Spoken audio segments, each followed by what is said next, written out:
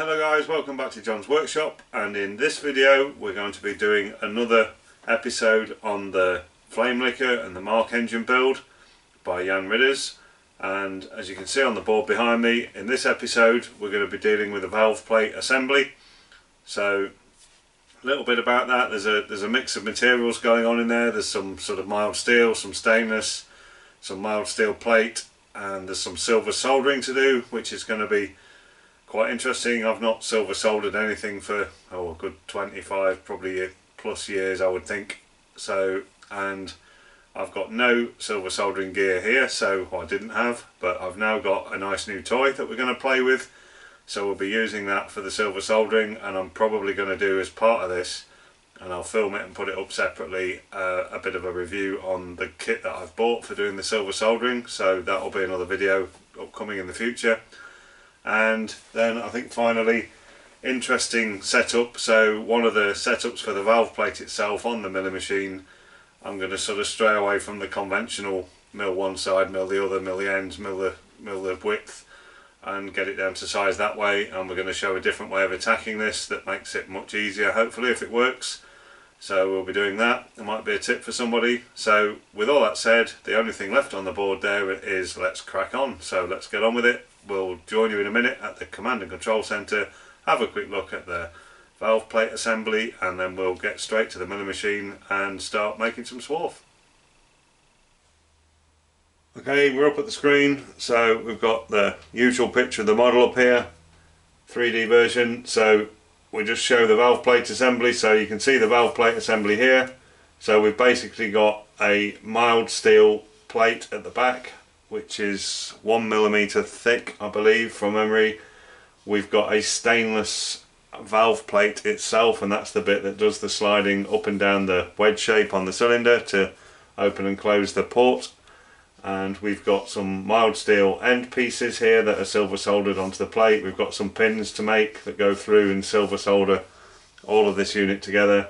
And then we've got some brass bushes to go on the end to hold the steel springs. So I don't know whether the springs will be part of this episode. We'll see how we're doing for time. If not, we'll tackle those in another episode. That will be something new as well. Never made springs before, so that'll be a venture into the unknown. But yeah, largely for this episode we're just going to focus on the bits that make up this valve sliding assembly up here. So I think that's the best view of it, but just so you can see it kind of from a front view, you can see the two different materials there, light and dark, and you can see it from a side view and see how, as the springs come up, you obviously apply more and more pressure to the valve plate as you seal the port off because of the wedge shape. So that's the design, and that's how it works. So without any further babbling, we'll move to the milling machine and we'll get stuck right into the actual valve plate itself, the stainless piece that closes the port off.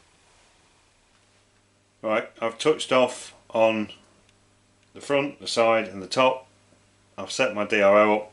I've marked the top of my vise with my Y and X dimensions. They're the same both ways because I've set my DRO bang centre of the stock. So I now just need to keep profiling around the outside of this until I hit these numbers, and that will be my finished size.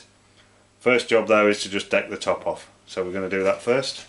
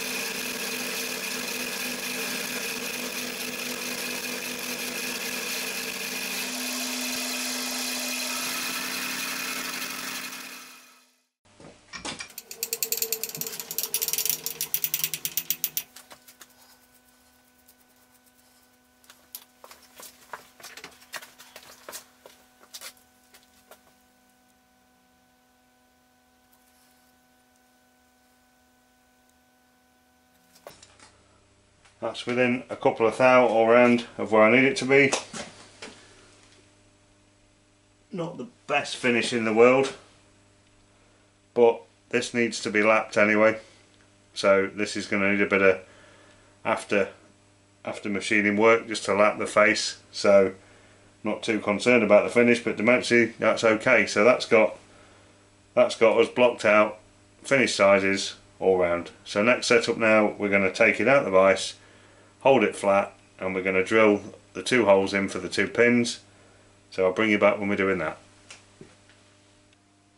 Right, well, we've blued our plate up, so we've got it back in the vise on some parallels. We've blued our surface up, marked it out, and I've just used my wobble bar with the pointer in to set my DRO around the 2 hole centres. So I now know I'm set up. That's perfectly good enough for this.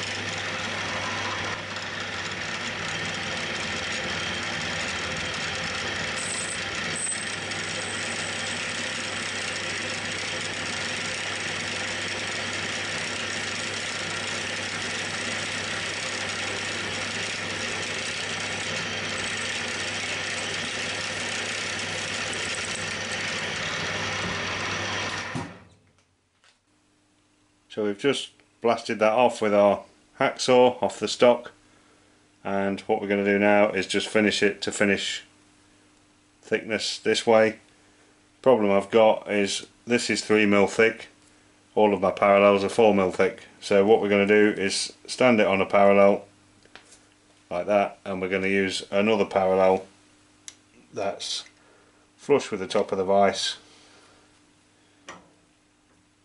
so we know it's not gripping on the other parallel, we know it's gripping on the part. We'll just make sure that's nice and square as we tighten the vise up.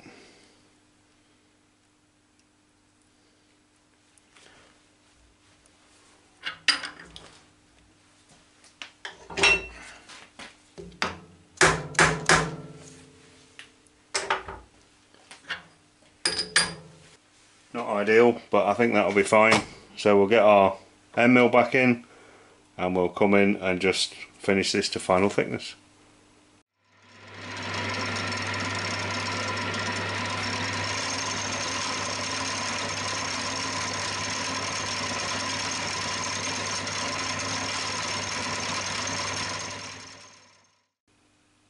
There we go guys, quick rub with a bit of wet and dry on the valve seat face, and I've got a nice flat, well finished off surface for sealing off the port on the cylinder. So I'm glad I've drilled 2 holes in it, because it would be quite easy to get that confused with the slip gauge, I think, if it was kicking around for a bit. So anyway, that's done. We'll move on to the backing plate now that sits behind this, that's going to get silver soldered onto it. So we're on to the next part now, which is the backing plate that goes behind the valve plate. So this is a piece of 1mm thick mild steel plate, and that's what it calls for on the drawing. So what we've done is blued that up, we've cut it out with a pair of tin snips, with leaving some plus metal on the line, and we're just going to draw file this up now down to the line to get that to our finished dimension. So you don't need to watch all of that, because that's going to take a while, but you get the idea. We're just going to sit the file on top of the piece of steel, and basically we're just going to bring this down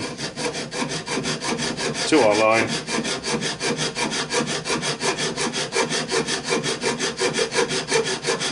in that manner, just using a draw filing technique. So it'll take five minutes or something to get that blocked out. We'll deburr it around the edges, take the blue off, and then we've got a couple of holes to drill it, and that's it for this piece. So I'll bring you back when we're putting the holes in. Right, we've got our piece filed to the right sizes. we've marked out 2 holes, and we've centre pop those, and we're just going to drill through 2.5mm.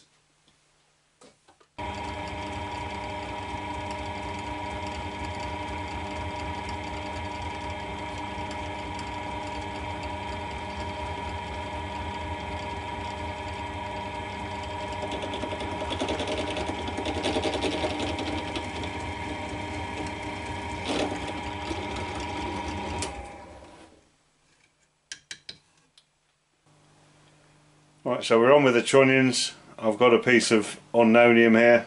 It's got some rust on it, so it's steel of some sort, carbon steel of some sort, don't know what it is yet. And we're going to turn the first trunnion out of this bit of bar. Not quite sure on the method yet, we'll make that up as we go along, but first thing I need to do is face it off and get my length for the first trunnion down to 6mm, which is the size of the flange that's in the middle. So we'll do that now.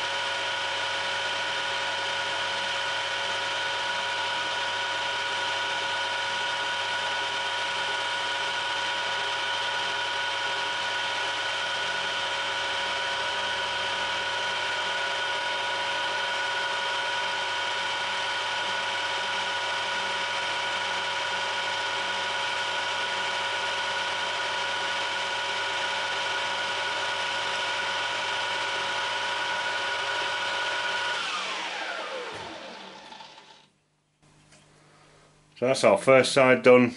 We now need to replicate this smaller diameter on the other side of the flange. So I'm going to get a parting tool set up now. We're going to plunge in 3 or 4 plunges, and then we're going to hopefully finish the second side with the parting tool all in one setup, and then we'll just part it off when it's done.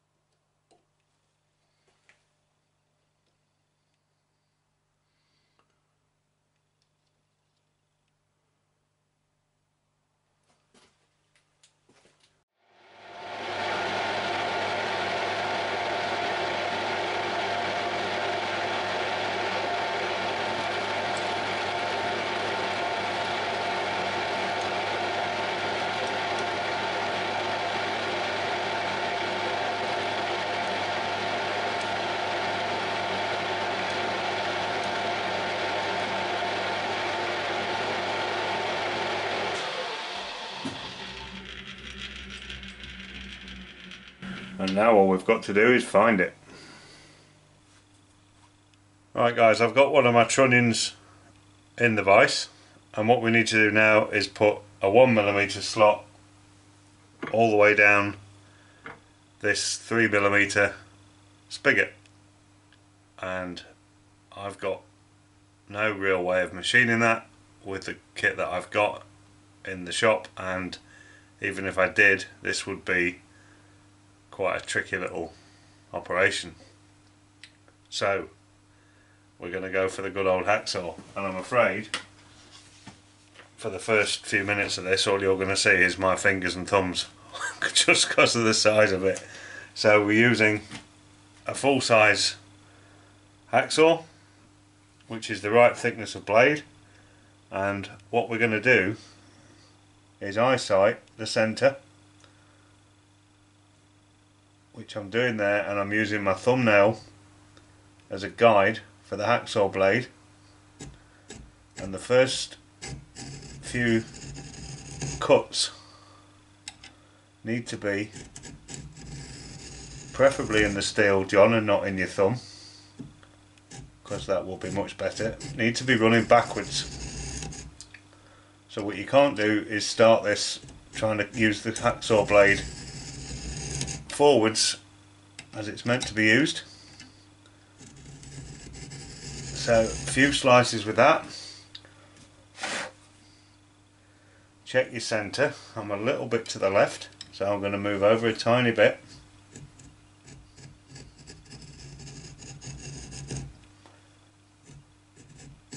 It helps if you've got long nails when you start this operation, because you'll have short ones when you're finished.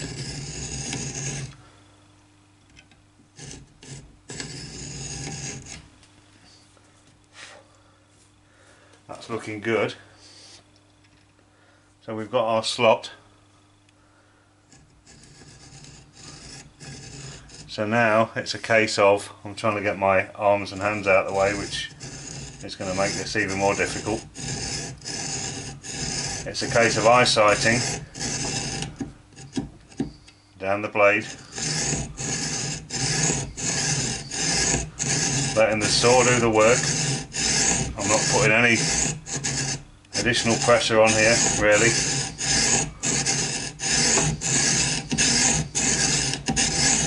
This is a good test of your eyesight.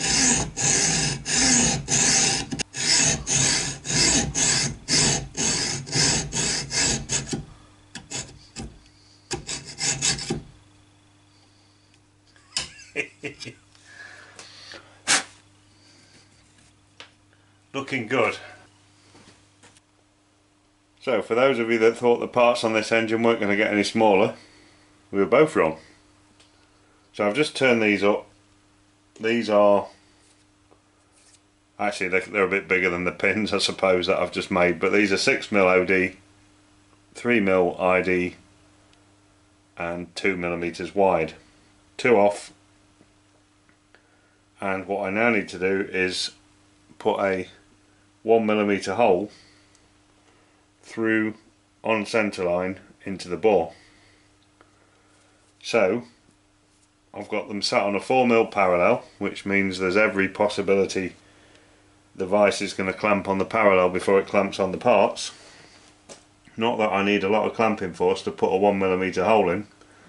So what I'm going to do is I'm just using a piece of wet and dry off the bench here, and I'm just going to slide that down in front of the part, slightly nip it, and I'm just eye-sighting these together. That looks pretty good. Just give that a bit of a nip. Tear the rest of that off so it's not getting tangled in the drill. And they're not going anywhere. So we'll get set up now, get the drill chuck in the mill spindle, and we'll get ready to put two 1mm holes through those two. Big stuff.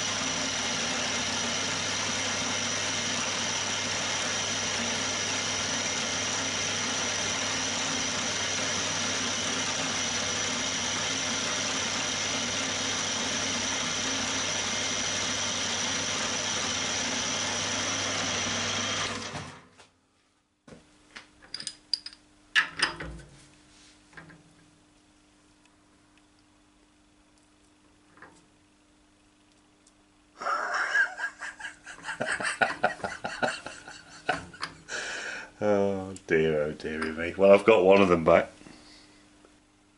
Right, I've retrieved the escapee. I don't think you're even going to be able to see these, but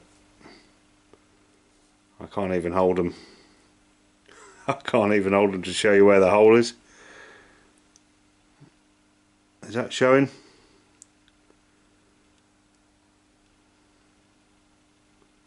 Hopefully that's showing. So we've got a 1mm hole through there, through the wall. So there, both to drawing. That's it for those bits. I'm just going to deburr those with my big countersink, and then we'll move to the bench and start putting all this lot together. Right guys, we've got our assembly, everything's built up, we've got it on some proper fire bricks now, and we're going to use our new toy, which is our OxyPropane or Oxygas Turbo 200 kit, and I'm going to put a separate video up that is a bit of a review on that, not a full review but a bit of a review. And so we're going to have a crack at a bit of silver soldering even. As I say, it's been a long time since I've done any of that, so back on a learning curve with this. We'll see how we get on. Not quite sure which gas nozzles I need to use, but we'll give it a go with the medium one. This is quite thin stuff, so should be okay with that, and we'll see how we get on.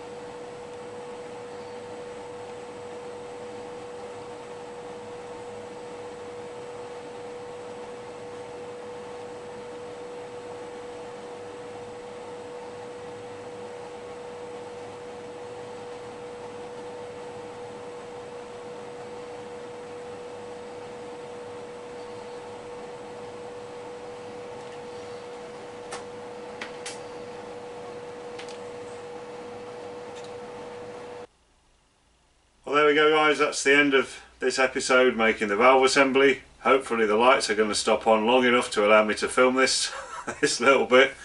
So we've just had 24-hour blackout whilst storm, I forget what it was called, begins with an A, but it's gone, has just been through. It's been pretty wild here, if I'm honest.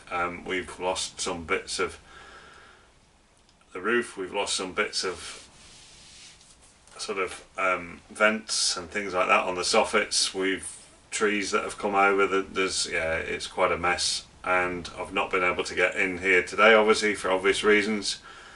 So we've just got the lights back on now. So this will be, hopefully, if I can, well, I'm hoping I'm going to be able to get this up tonight for tomorrow morning, Sunday as usual, but we may not make that, so we'll see how we get on. Anyway, long story short, so that is our valve assembly complete, and I know you won't be able to see it from that distance, but I'll just try and bring it up a bit closer to the camera. So what we've done is we've chemically blacked that, and then we've just cleaned up the stainless plate again. And the reason I've chemically blacked all the mild steel bits is because they're going to get black anyway, based on being next to the port on the cylinder where the gases are coming in and out. So all the mild steel bits have had a chemical black on them. We've given it a clean up post silver soldering, so that's quite, I think, the most fiddly part of the whole engine build done. So there's quite a bit of work gone into that, but it doesn't look it when you look at it, but lots of small bits. So pleased with that. So that's another bit of the engine complete. I'll just get back on my perch. There we go. Right, so thank you all very much for watching, and thank you for your support, the subscribers and the new subscribers that are coming along. I hope you've enjoyed that. Something a little bit different. Need to do a bit more playing around with the OxyPropane kit till I get a bit more used to it, and that's going to be a useful addition to the shop. And as I said, there'll be a video coming out showing me assembling that, putting it together, and we tried out a couple of the different sort of nozzles on the end just to see what that's like. So I might put that up in a couple of weeks or something, just as a bit of interest in case anybody else wants one of those. So well, I think we'll call it a wrap at that. So thank you all very much for watching, and we will catch you all very soon on another video when we'll be making something else.